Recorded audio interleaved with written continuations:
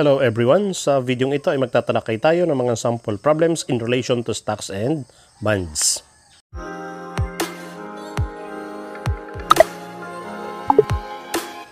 At para sa ating unang problem, a certain financial institution declared a 4,200,000 dividend for the common stocks. If there are a total of 12,455 shares of common stock, how much is the dividend per share?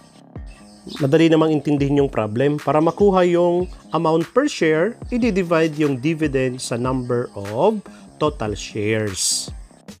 Tuloy-tuloy na tayo. Enumerate muna natin yung given. 4,200,000 the total dividend. 12,455 yung total shares. And what is asked? The dividend per share. To get the dividend per share, what we will do is we will divide them. So the formula, dividend per share equals total dividend over total shares. The total dividend is 4,200,000. Ang total shares is 12,455. Pag dinivide yung dalawa, ang sagot ay 337 pesos and 21 centavos. Therefore, in the given problem, the dividend per share is 337 pesos and 21 centavos. At yan ang amount na yan ang marireceive ng bawat isang share ng 12,455. And assuming na meron kang 50 shares, so 337.21 times 50, meron kang total dividend na 16,860 pesos and 50 centavos. Proceed tayo sa ating problem number 2.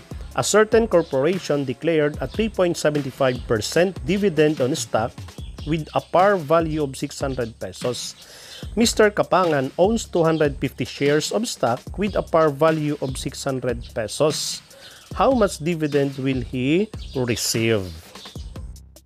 Enumerate na natin ang mga given. 3.75% or 0.0375 equals the dividend percentage. 600 pesos is the par value and 250 is the number of shares. What I ask on the given problem is the dividend of Mr. Kapangan. To get the dividend, the formula is the dividend percentage multiplied to par value and multiplied to the number of shares. Substitute na natin yung ating mga given sa formula. 0.375 is the dividend percentage, par value is 500 pesos, number of shares is 250. Kapag pinagmultiply natin yung 0.0375 times 500 times 250, ang sagot ay 4,687.50. At yan ang amount na yan na 4,687 pesos and 50 centavos ang dividend ni Mr. Kapangan. Problem number 3.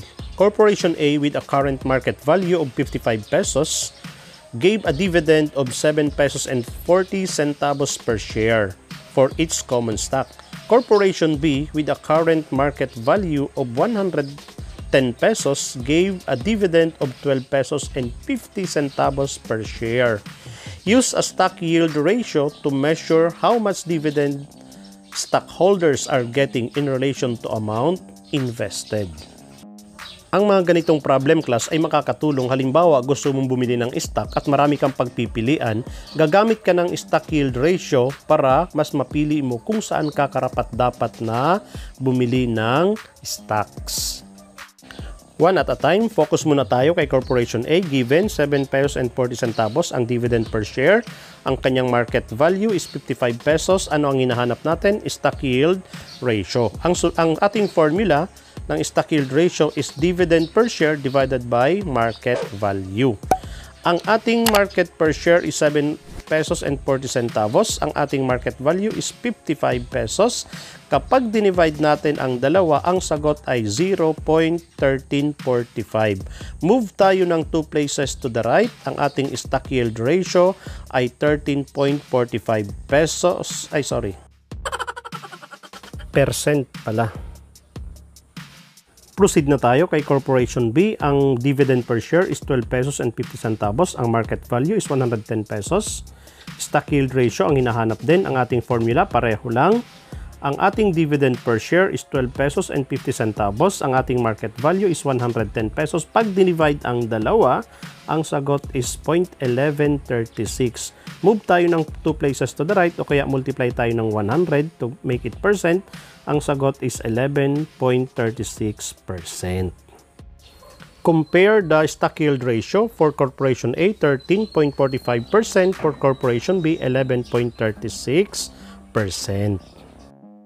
Corporation A has the higher stock yield ratio than Corporation B, thus it is wiser to invest in Corporation A than Corporation B.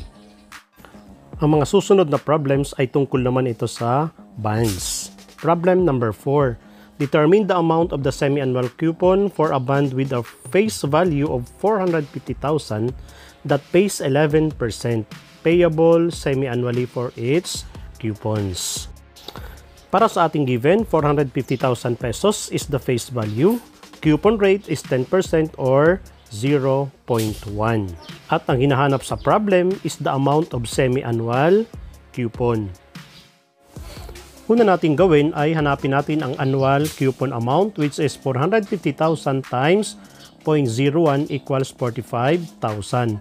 Then yung 45,000 na annual coupon ay hahatiin natin sa dalawa, kaya times tayo ng 1/2 kasi nga semi-annual. So 45,000 times 1/2 equals 22,500 at yung 22,500 yun na nga ang ating semi-annual coupon amount. Or kung ayaw mo ng 2 steps, pwede naman ang 1-step solution. So, ang semi-annual coupon amount equals face value times coupon rate times time. So, equals 45,000 times 0.01 times 0.5 equivalent to 1/2. So, pag pinag-multiply yung tatlo, ang sagot ay the same din, 22,500. Therefore, the amount of semi-annual coupon is 22,500.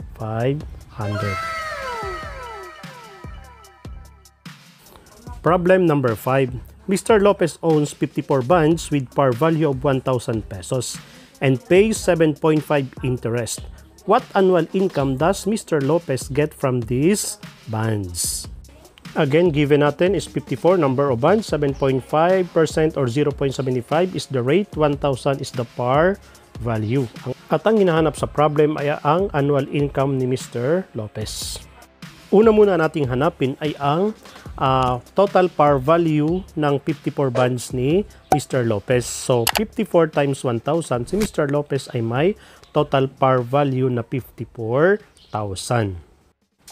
At ang formula ng ating annual income equals par value of bonds times rate times time.